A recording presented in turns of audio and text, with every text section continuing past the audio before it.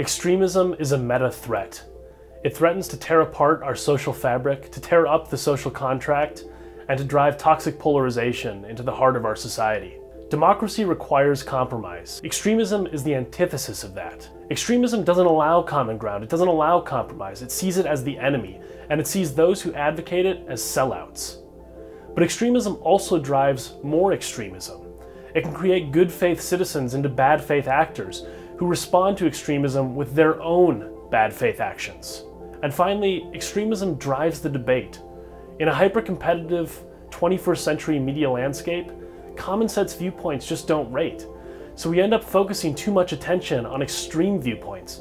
And in the process, we can risk bringing extreme viewpoints into the mainstream. Citizens can survive extremism and we can handle zealotry, but only if we keep it relegated to the fringes, isolated, and ensure that it doesn't stay in the spotlight. Otherwise, extremism can tear apart our society.